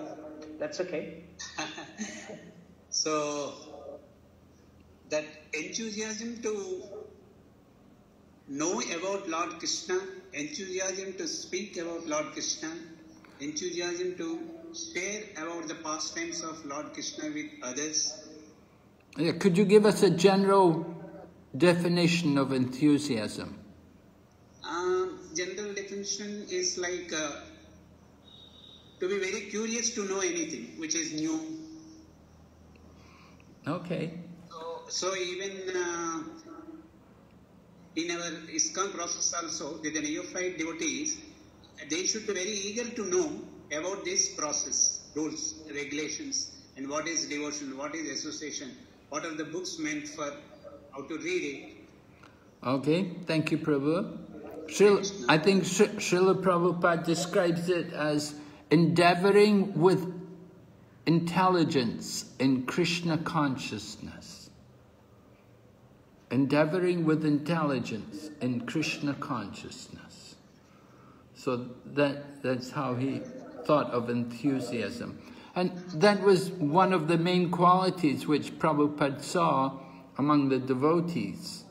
That we didn't know any culture, we didn't know anything about Krishna consciousness, but whatever Prabhupada told us to do, we'd do it with great enthusiasm.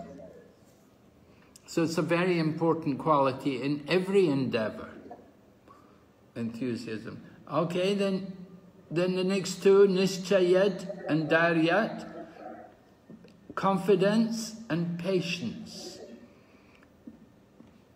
Prabhupada puts the two together in describing them, and he gives an example. You know, there's still a lot of echoes there.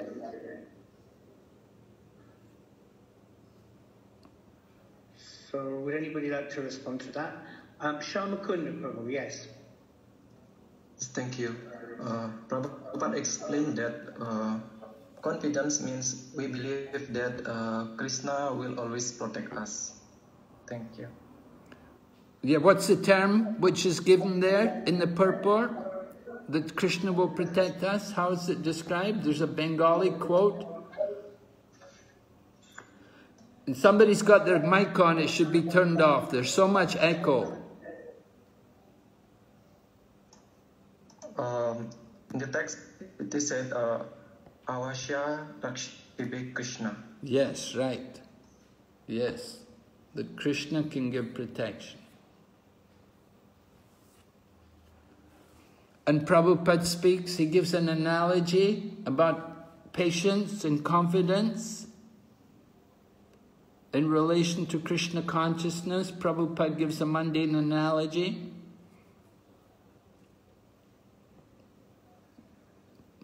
Somebody seen that in the purport? What's the analogy? Chadai Nitai Prabhu would like to come in there. Maharaj, if that's okay? Yes. Maharaj, I think Prabhupada he refers to a young girl who just gets married and she wants to have children right away, but it takes time. Right. And she has to have confidence where? Yes. She has to have confidence that the process will work, that she will get pregnant and the baby will come, and it will it'll all come in due course of time. What does she need to do? She needs to surrender to her husband, right? Yes, surrender to her husband. Yes. So how does this compare to Krishna consciousness? Yes, we have to surrender to our spiritual master, follow the rules and of the guru and the practices, and then in time, as we become purified and we become advanced, Krishna consciousness will take root, then the seed of bhakti will grow. Okay, yes, very good.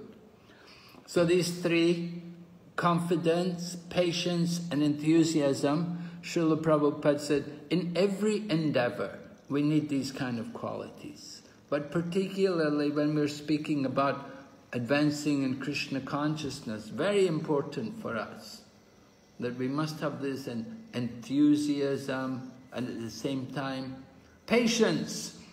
Means we're not going to become Krishna conscious immediately, not overnight. It's going to take a little while, but we should be confident. We should have firm faith in this, that the spiritual master's instructions, that this process is working, that it's very powerful. That kind of confidence is there. Okay? And then, tat karma pravartanat. Meaning, someone like to describe this quality to us?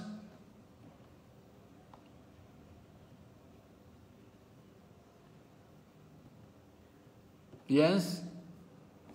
How would... Let's go to Acharya, no, sorry, I beg your pardon. Apurva Nilacheshwari Mataji. You want to answer that question? Hare Krishna. Hare Krishna Mataji, yes. For endeavoring with confidence. Yes.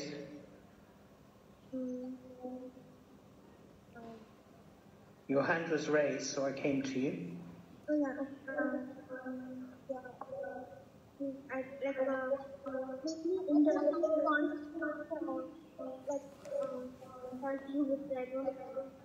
Okay, all right. So let's then go to Acharya Nanda Prabhu.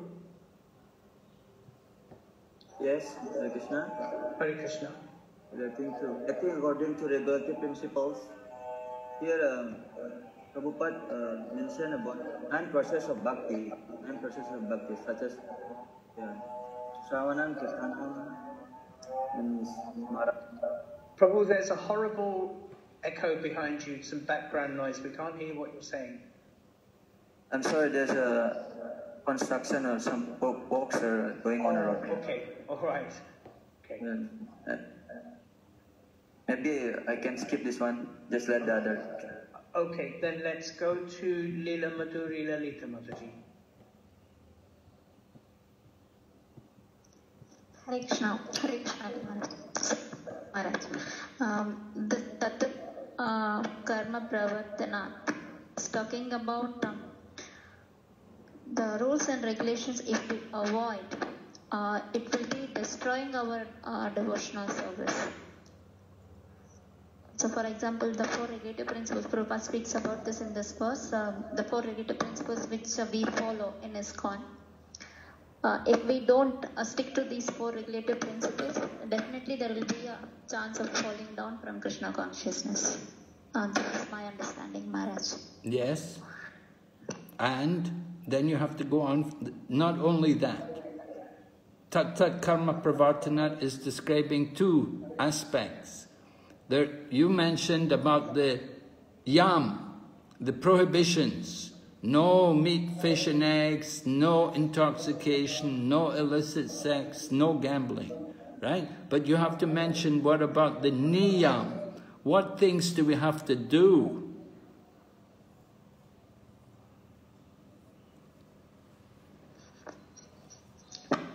Do you understand? Yeah? We have to follow the rules and regulations, Maharaj, so that we can stay continuously in Sattva Guna, which will help us to get progress in Krishna consciousness. So tell us, what are these rules and regulations that we have to follow? The 4 relative principles, Maharaj, that no meat eating. No, we already had that.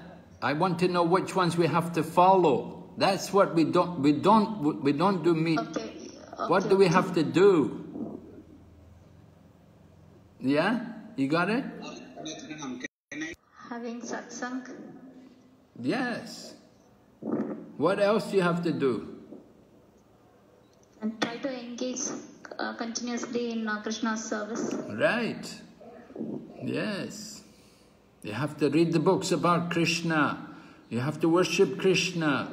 You have to chant the name of Krishna. Right? You have to remember, this is the positive aspect, right? The 4 principles, that's the negative, that's what we have to, of course, we have to follow them. These are that's called the yam, the prohibitions, the things we don't do.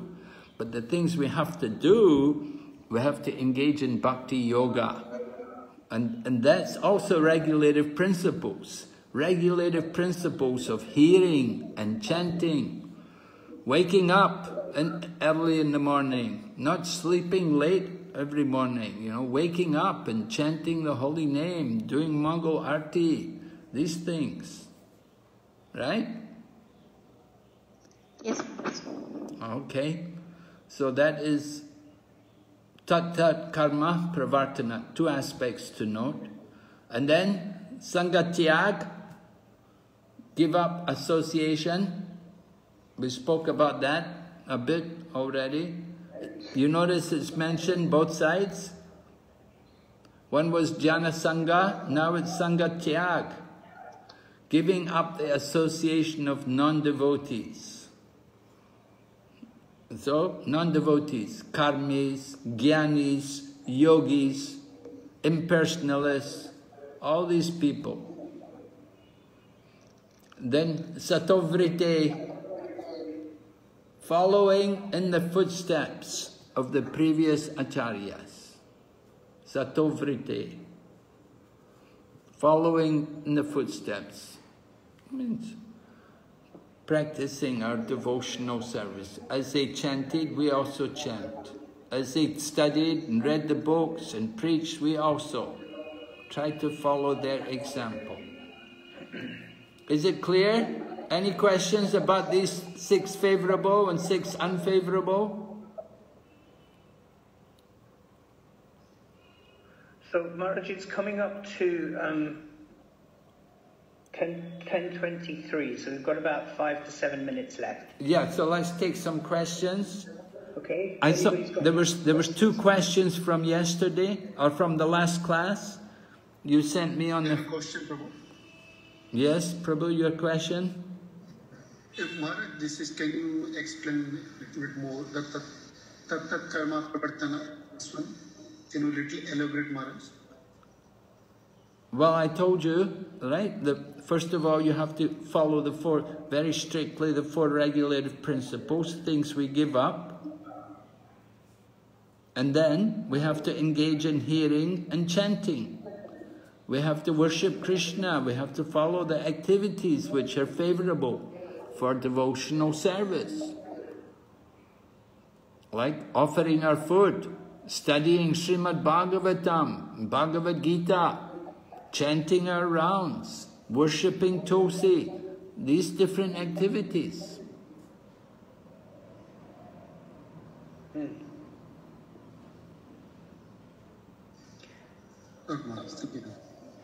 So, Maharaj, there's a question here from Harsha Mataji. Yes. Who is asking how to avoid the association of karmis when they are our family or in-laws, members of our families, etc., and we're all staying together, because they have a lot of material expectations from us, and try to avoid their irritation with us because we do not stand up to their demands. How do we deal with this situation? Yes, very difficult, right? Yeah. Many devotees in this situation, very difficult. But generally, you want to be cautious about what you say to them and how you deal with them. We understand that they're not devotees, and they don't have faith in Krishna consciousness. But somehow, because you're a family, you live together, and they love you, and you love them, it's all right. You associate with each other. But maybe you just have to be careful to do your practice, to do your worship in your own room or away from them. That you go to the temple and you associate there. And they understand you have your own diet, you have your own foodstuffs. It's all like that. You want to certainly cultivate tolerance in dealing with them, and at the same time show mercy to them. You want to impress upon them that you are a better person by practicing Krishna consciousness. They should see that you have a genuine improvement in your character and in your nature since you became a devotee. That you've become more considerate and more patient, and you don't get angry so easily, and you're generally, you've become a much nicer person than you were before. They should actually see like that since you became a devotee, that you're happier, you're not so miserable and depressed as you used to be. So these are some points which I would encourage you to think about, trying to show that mood to your family members. Can I give an example of a situation? I come from quite a diverse Indian background family where we have lots of people in different walks of, their spirituality or not. And sometimes we have to go to a family wedding. Everybody knows that I am now a devotee and have been for the last 5 or 6 years. And I always accept the invitation to go so I don't upset the family and they don't feel I'm being all high and mighty and intolerant of their ways. But I do say to them that I will bring my own prasadam. And then that way I accommodate my needs, but I also accommodate their needs that they want me to be, there because I'm still part of that family, whether I, have any issues with it or not. And it works because they understand my situation and I understand that, it's important for them not to feel I'm being, out of order in dealing with them. And so it works. Yeah, very nice. Yeah. And then we've got one more question here, Maharaj, from Murli Govinda Prabhu, who's asking, there is a saying, service to humanity is service to God. As we see, our organization is really wishing the welfare of mankind, does a lot of activities. But I have come across people criticizing this attitude of ours. The attitude that we serve God and not man. Yeah. Yes. People are generally materialistic and atheistic, and they think, as I said, they don't want simple living and high thinking, but they want something like this. They think God is in the poor man. So they have such a poor education about spiritual knowledge. How to deal with these? That's why our movement does try to accommodate things like programs like food distribution, giving, helping the poor. When there's an earthquake, the devotees would go and they would distribute blankets and they would come and cook food. I myself, I was in Thailand in the year 2004 when there was a tsunami. And then we went there, I went there and we called some devotees to come from Malaysia, and we were distributing food along with the other groups. So we do like to try to contribute according to our means, although that's not the ultimate issue. We're not a social movement. People who feed the poor and take care of the needy, that's social welfare activity. All right, they give some temporary benefit, but we're thinking about giving eternal benefit to people, not temporary, not just feed people for one day, feed people for a day or two, and then they're hungry after that. There's a story about the one man, he saw the people drinking dirty water in the street. And so he brought some water, very nice, clean water, to give the people to drink. But then after they drank it, then the water was finished. Then they cannot drink the dirty water anymore. So they were worse off than before, because the man had brought pure water to them, but he couldn't keep providing pure water. So in the same way you feed people, how many people can you feed? They can feed very few people. How many people are they able to help, the needy people? Only very few. But by Krishna consciousness, we can give benefit to everyone. Krishna consciousness is the ultimate auspicious message. We give the example, you water the root, the whole tree is nourished. But their process is to just put the water on 1 or 2 leaves or a few branches. They cannot help the tree. But if you feed the root, you water the root, then everyone benefits. Everyone is part and parcel of Krishna. So by satisfying Lord Krishna, everyone will be taken care of and provided for. That's a fact. And so we do invite people, you know, you can also come to temple. We will give prasadam. We provide prasadam for everyone. It's not that we turn people away. We do try to help as much as we can, but our business is to give Krishna consciousness, the ultimate welfare benefit, for an eternal benefit for the soul, not some temporary relief. Is it clear? Thank you very much, Maharaj. Thank you so much. Thank you. So Maharaj, it's 10:30 now.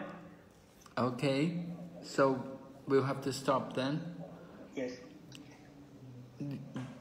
There were 2 questions which we received and we didn't get round to them. Maybe I could just finish them before... Sure, please do, yes.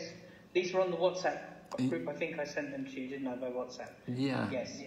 Yeah, please do. Could you read the first one, Prabhu? Just one moment. Let me just find them. Just for 1 second. Yes, so the first question was from Chidananda Nimai Prabhu, who was asking, how do we understand this transmission of knowledge and spiritual potency directly into the heart? We sing the Guru Puja prayers, Divya Gyan Hridaya Prakashito, where we pray to Gurudev to bestow Divya Gyan into our heart. In this connection, how do we understand this transmission as applicable to us fallen souls? Yes. As I said, my only wish is to have my consciousness purified by the words emanating from his lotus mouth. So the Divya Gyan comes through the words of the spiritual master. By the powerful words of the spiritual master, it enters into our heart and purifies the heart. That is what happens. That's how the Divya Gyan takes place. By hearing, you have to hear from the spiritual master.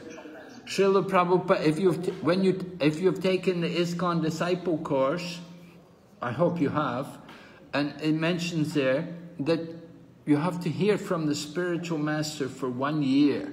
Hear from him repeatedly, and in this way then you can understand. Because by his powerful speaking and by our own inquiry, then he can impart that transcendental knowledge into the heart.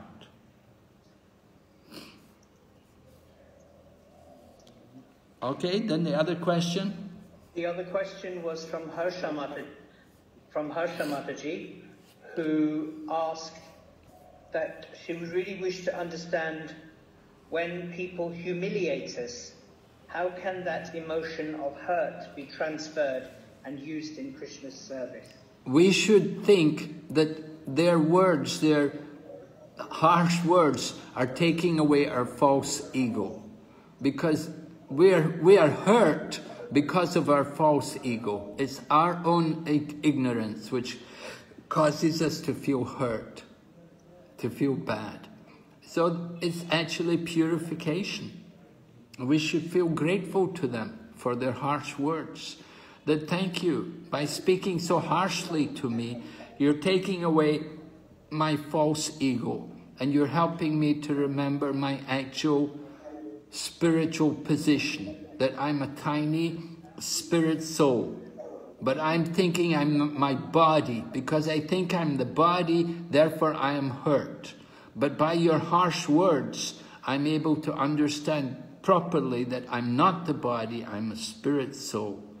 So this is benefiting our Krishna consciousness. Our ego is becoming reduced from the body to the actual dimension of a soul, understanding ourselves as a spirit soul.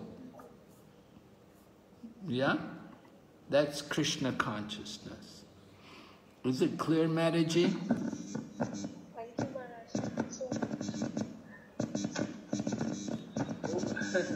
We have your echo back, Hosama. So we have to finish there. Now I know there's a couple of more questions. So please do send them on the WhatsApp group. We will read them out. We will get to answering them. But we do have to stop now because some people need to leave the class. And it's right. Then everybody can hear these, because some of these questions are really searching. So please do send them to me on WhatsApp, +44 7590 592,000 or krishnakeshava@mayapur.institute.org. I'll put those up on the WhatsApp group for you, and then I'll make sure Maharaj gets them, and one or the other of us will certainly answer them for you. Okay, thank you so much, Maharaj, for your time this morning. Very much appreciate it. It was a wonderful class. Enjoyed that very much. It's nice to be able to listen to change. Thank you, Maharaj. Thank you, Maharaj. Thank you, Prabhuji. Thank you, Prabhuji. Hare Krishna. Srila Prabhupada ki jai. Jai Shri